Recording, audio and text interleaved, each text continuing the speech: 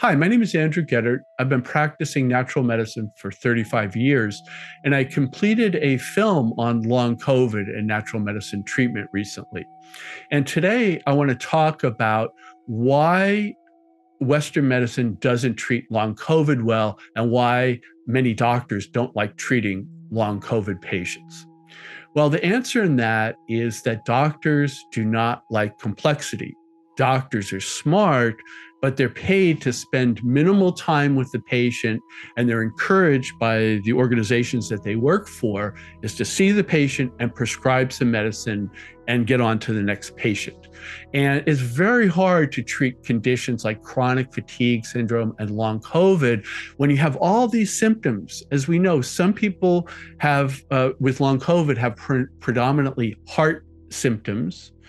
Other people have predominantly GI or gastrointestinal symptoms, and then other people have predominantly lung or pulmonary complaints.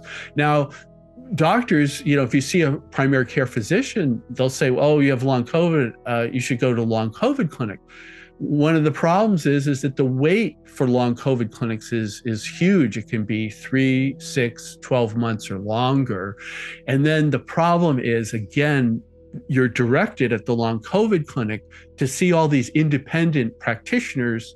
And my real problem is they have no communication with one another. So to treat a condition like chronic fatigue syndrome or long COVID, it's my strong belief and my experience that you need one practitioner who's going to basically help you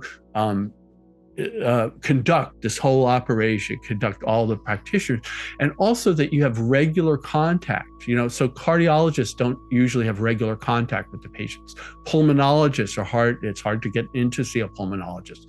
Gastroenterologists can take months to get in to see a gastroenterologist. So my real problem is this whole idea of specialty silos. Basically, it's the way that Western doctors deal with complex conditions.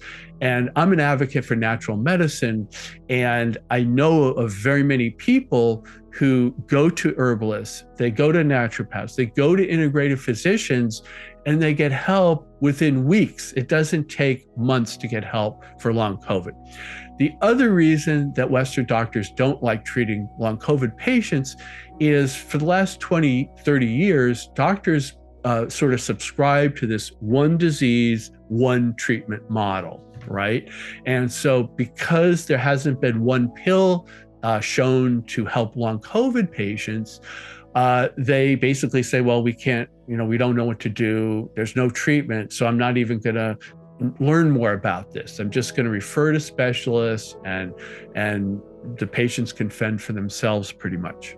So I have said that there is no one pill for long COVID. But talking about doctors not liking complexity, there's a licensed pharmaceutical drug in the United States called fluvoxamine, and it's called Wellbutrin. So it's available, but doctors won't prescribe it, even though there's plenty of evidence in Europe and the United States that suggests it's effective. And again, doctors don't want to train themselves in treating long COVID, so they don't know about this development. But if you believe in Western drugs and you have long COVID, why wouldn't you try fluvoxamine? It's a licensed drug, it's manufactured in the United States, and there's some promising research on it helping people recover from long COVID. So there's very few Western options beyond treating the symptoms and fluvoxamine, but there are plenty of solutions in the natural medicine toolkit. So fluvoxamine is an antidepressant. They feel that it works on long COVID because it has anti-inflammatory capability, not because it's an antidepressant, which it is. But I will tell you that fluvoxamine is also an uplifting antidepressant, and that's going to help people with chronic fatigue and long COVID. But people want to know, what's the natural alternative? The natural alternative is called SAMe. It's a type of methionine that's been used in the United States and Europe for 30, 40 years. It was actually developed about 70 or 80 years ago. And methionine is in everybody's cells, so it's an essential amino acid. So this is something that works very well with the body. Now, in Europe, they've particularly found in clinical studies that SAMe helps people with chronic pain. SAMe helps people with depression. SAMe helps people with liver detoxification.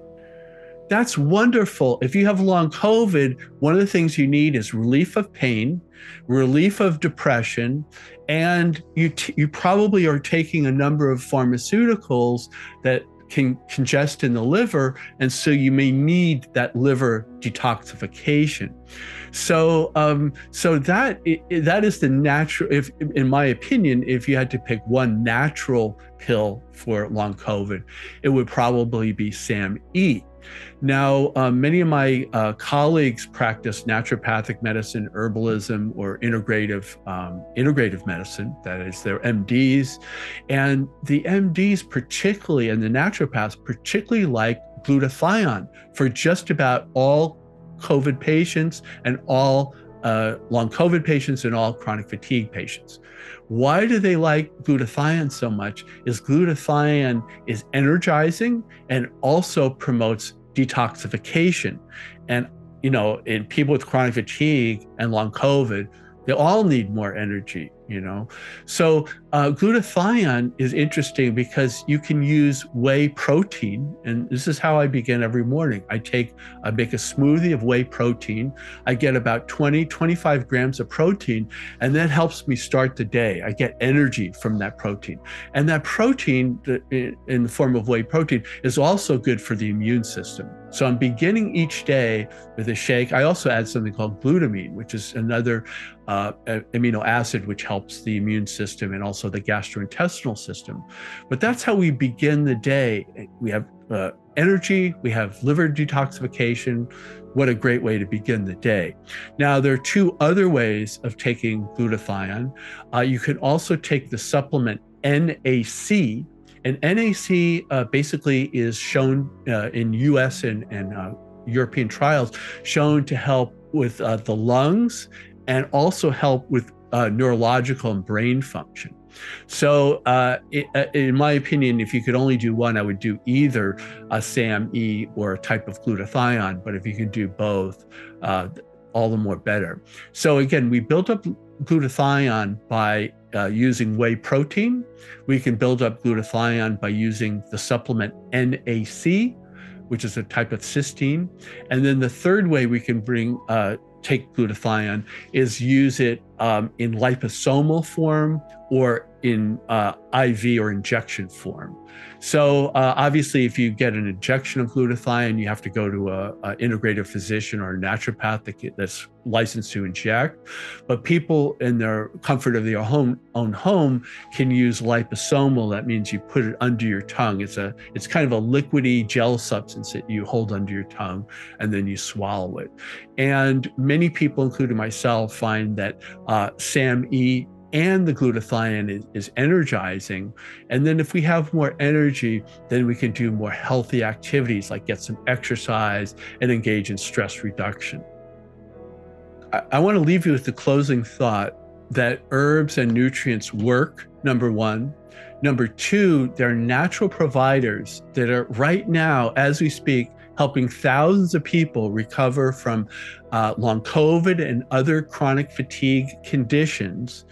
And they do that by looking outside the Western medicine toolbox.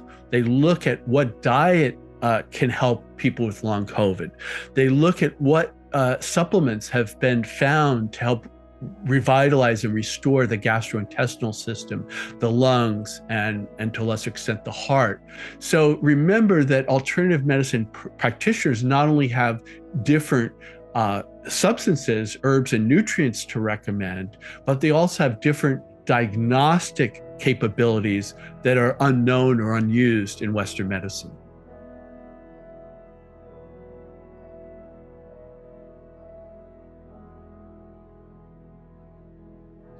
If you'd like to see more videos like this, please be sure to like and subscribe. This would really help us grow our channel. Thanks for joining us, and we'll see you next time.